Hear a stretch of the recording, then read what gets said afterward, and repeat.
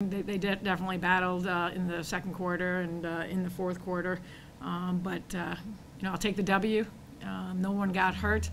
I kept telling everybody that it's going to be up and down for us. We're not ready yet. We have so many new kids. It's going to take a while. Some of our upperclassmen have been injured for the last couple of months, so they're not 100% ready.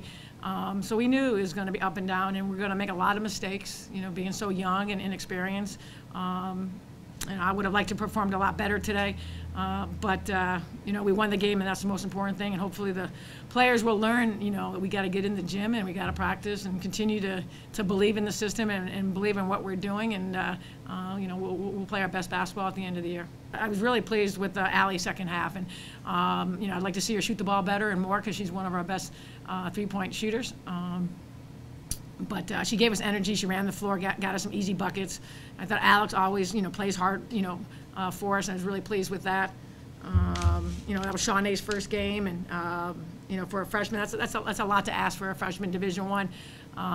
But I think at the same time too, you got to give Malone a lot of credit. I mean, anytime you have an NAIA Division II school that comes into your gym, I mean, they're going to come and give you their A game, and they did. And number 4, she killed us, and she just wanted it more than us, and she just demanded the ball. And hopefully, some of our post players can learn a lot from her. And it doesn't matter about your size; it's about your heart and your feet. And she's got great feet, and she's got great heart.